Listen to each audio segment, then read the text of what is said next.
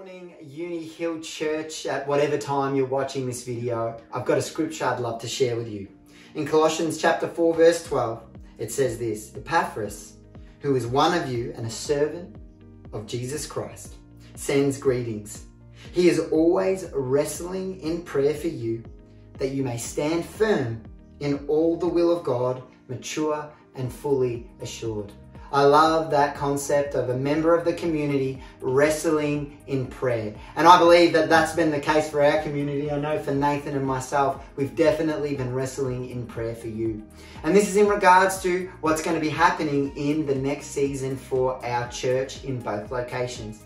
What I feel the word of the Lord is for our church is slow and steady. That's been confirmed by the eldership, that's been confirmed by our leadership and staff, that I don't want to rush into this next season. So because of that, we are going to be remaining online until the end of November. But what we want you to do is we want to encourage you to gather in your homes. Currently, you can have up to 10 visitors a day. So we on Sunday morning in our household, we had up to 9 people come over, and it was so good to worship together, to be in the presence of other people while we were in the presence of God.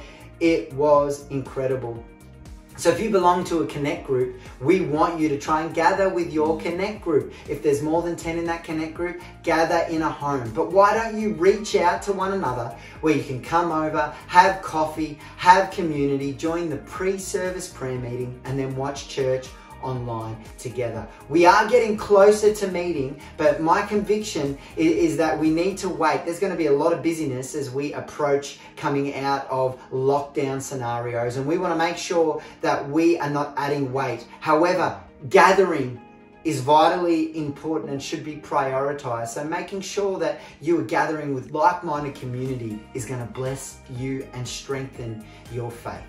Now, for those of you that may not have a Connect group or an invitation, what we're going to be doing is having 2 services at UniHill Church on Sunday morning. One in the venue that is the church, in the church cafe, 30 people or less, and also one in the separate venue of the Hope Centre with 30 people or less. If you'd like to attend, you have to book those tickets online, and they will be available to people that want to connect but may not have an invitation yet. And we'll try and find you a home to be invited to after that.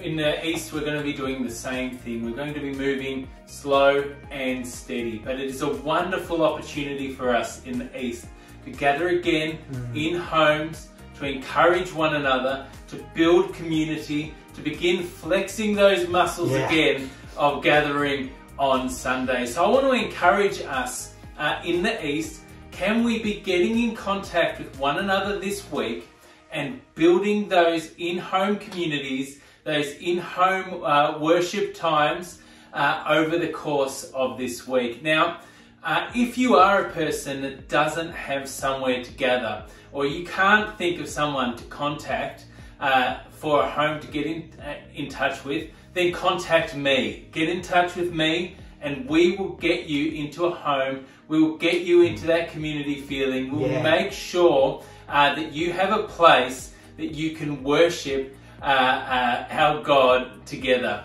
We're going to get back into the rhythm of church. We can't wait to gather again. We can't wait to see one another again, give one another a COVID-safe high five. Absolutely.